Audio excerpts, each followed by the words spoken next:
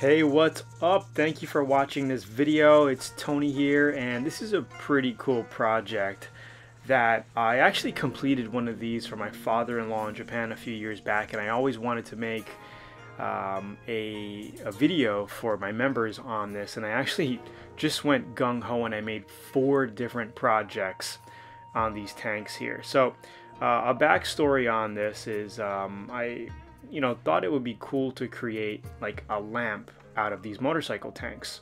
So I picked this one up off of eBay for about 80 bucks or something, got it to my house around 100 bucks or so.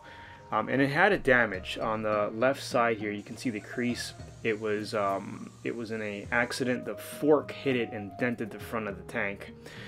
And I was thinking of repainting the whole thing. You can kind of see it here, that the right side on the video, but the left side on the tank, I'm bending this part straight now. I'm just trying to fix it, but I was thinking of completely painting it a different color and like body working it and bondoing that spot, but I later said to myself I want to keep it original, so I ended up not even body fillering, putting body filler on that section, because if I did, it would expand into the pinstripe decal section of the tank on the side there, and I wouldn't be able to preserve it.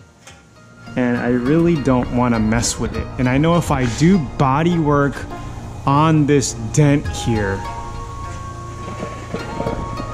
okay, this dent here, which when the handlebars turned, it made a dent in the gas tank here. There is a little bit of cracking here, which we can feather out. Okay. But if I pulled this out and did body filler bondo and then feathered it and primed it, it's definitely going to get over here. This is like less than an inch. This is like 3/4 of an inch away from the body over here. It's going to be very tough to blend it right in here.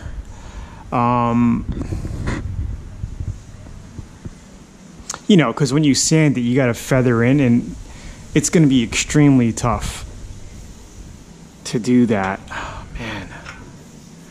So what I'm thinking of doing is just sanding this out and not doing body filler, just getting it smooth, and then laying the candy on, basically masking the old graphic up, right? I'm gonna follow this and mask it, tape the center part up, spray the outside candy, silver first, candy it, and then take this off and clear the whole thing.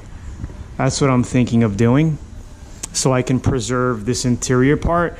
There are a couple of little mini rock chips that you can see in here. What I'm thinking of doing with that is maybe adding a little, with a paintbrush, adding a little black base coat on these little spots here to hide them and then clear it. But I really want to keep this internal Harley design here, and then what we could do is put a blue candy or a green candy with this black. I think it'll look really good. Imagine the rest of the tank like a blue or purple or whatever. It's gonna match because this is black. So that's what I'm thinking for this specific tank.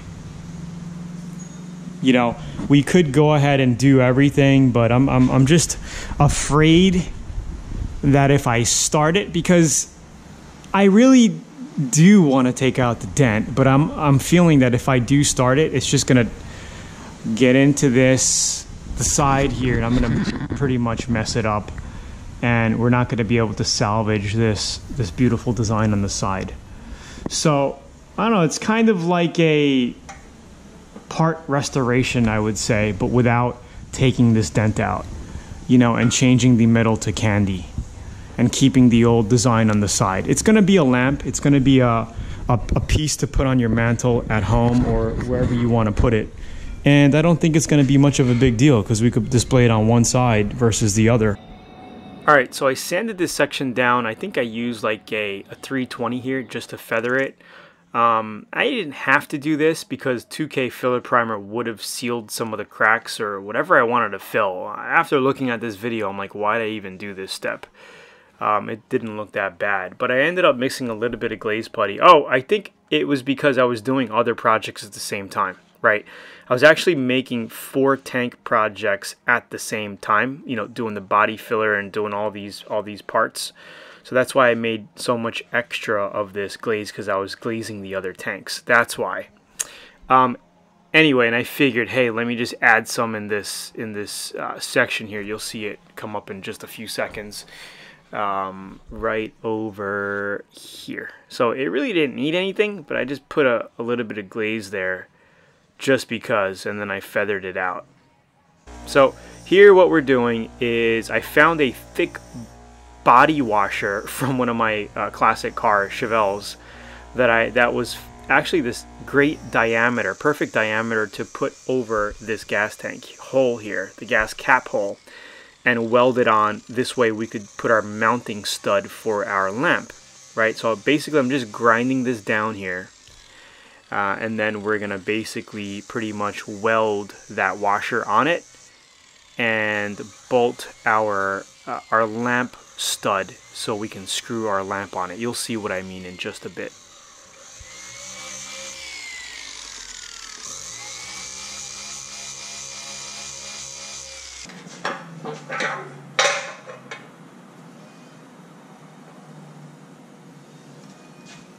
I put a hanger through the tank here, coming out of the bottom fuel hole, okay? So what we're gonna do is basically pinch this on.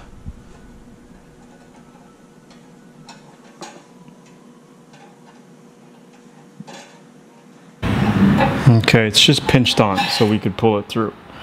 And maybe I'll kind of go like this so it's easier. Okay, so we're going to pull the cord through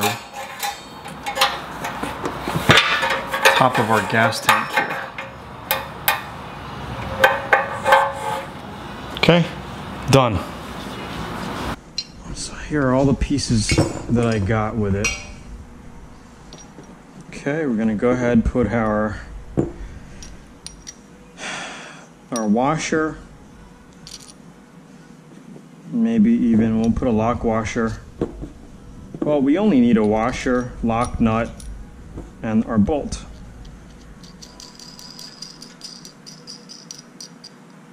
Okay, so we'll just tighten this up really well, and then we can fish this through and weld it, and then finish this off and screw our top on right after we connect it and pull it through. So let me just get a wrench quick.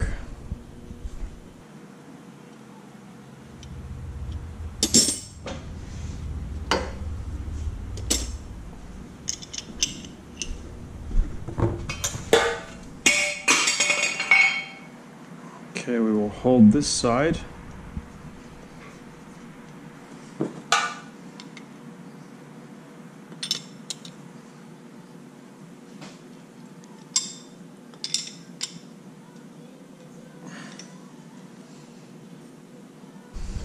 Let's make sure it screws back in.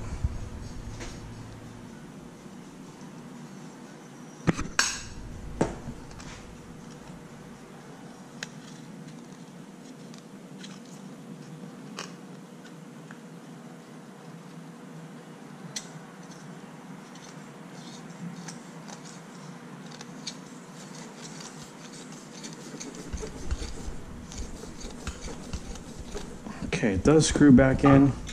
Now it'll give us a chance to make it tighter.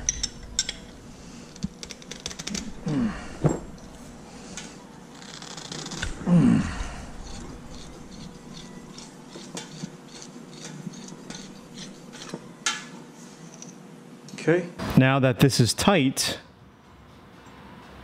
okay, we can weld it on with our cord through, and we won't have to worry about it later. We can weld this on, connect it, and then pull it through and then tighten. It's basically how it's gonna work. Okay, so I think for now I'll just tie a knot in here just in case. Okay. We could weld, do what we got to do, connect that later, put this through, and we're good. All right, so I'm going to tell you right now, I am the industry's worst welder. So what we're going to be doing is just a few tacks here and there, just to get it to sit, and then we're going to finish it with body filler.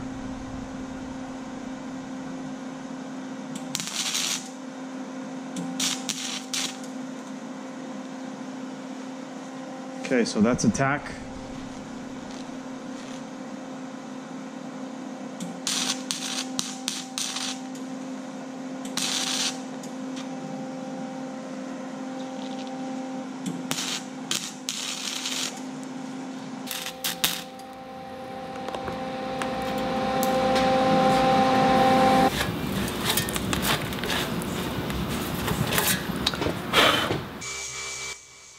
So after you weld, you want to grind down the welds, and that's what I'm doing here. Kind of just feathering it out because sometimes the metal pokes out and all that. So we're just grinding down the welds, and then we're going to mix up some body filler lightly and just go around it and seal it up very nice to, you know, give us that smooth finish that we're looking for.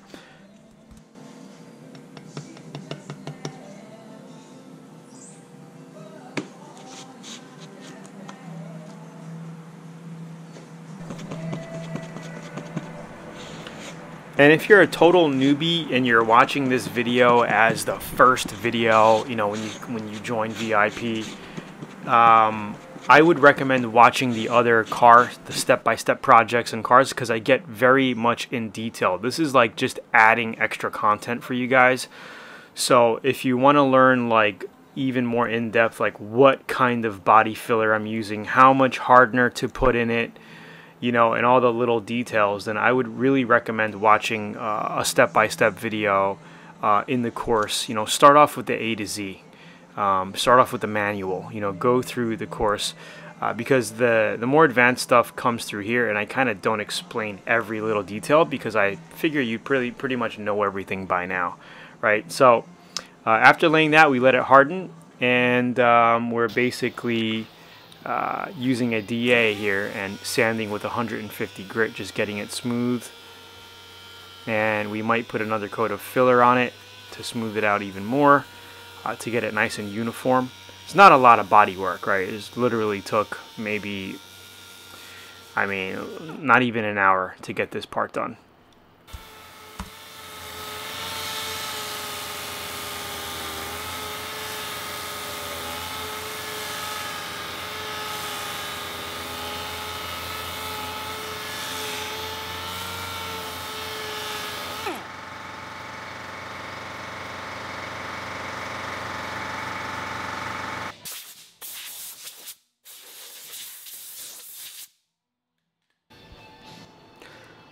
Alright, so as you see, it's looking pretty smooth. Some metal spots protruding through, and I decided to just go a little bit wider with the filler here to instead of having like a Mount Fuji type of, you know, rise, I made it a little wider so it just kind of like gradually comes up to the top of the washer there.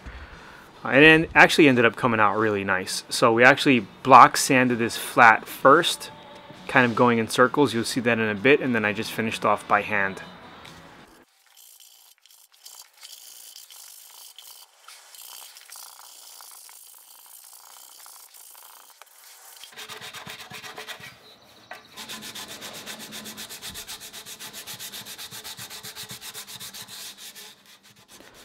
Now all the scratches that you see, that is basically going to be filled. See, that whole top area is all scratched up, right? That's going to be filled up with our 2K primer. I think I'm actually even using an 80 grit right now. That's an 80 grit color paper. The top I'm just hitting down with 320 grit right now. Sorry about the lighting here. And we're going to get everything ready for primer. Now, prior to doing any of this body work, remember, I washed the whole tank down with 800 grit. So if we get any overspray on any other area, it'll easily blend or sand right into it, okay, as a feather sanding. So I'm using a primer here called Spray Max. They come in aerosol cans. It's a 2K, so that red the plug that I put in the bottom actually activates the internal hardener. It pops it, and then you just shake it up and spray it. It's pretty good stuff. It also has a little adjustment, that red valve at the top, that little knob. It actually adjusts from narrow or wider fan patterns. So I think I just made it a little wider here. And it's good for a few hours after you pop it. And I noticed that you could even put it in the refrigerator. It'll last a good day to 2 days and still work.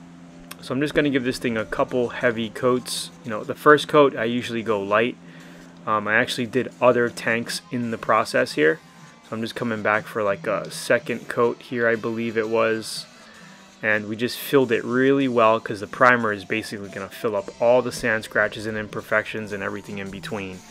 And then we wash sand it with 600 grit, I think I used. You could use 4 or 600 grit. I used 600 because I didn't want to cut through on the pinstripe section, because this is a, you know, it's more of a restoration. It's not a complete job, so I didn't want to cut into that pinstripe there when feathering my primer into the black. You get what I'm saying?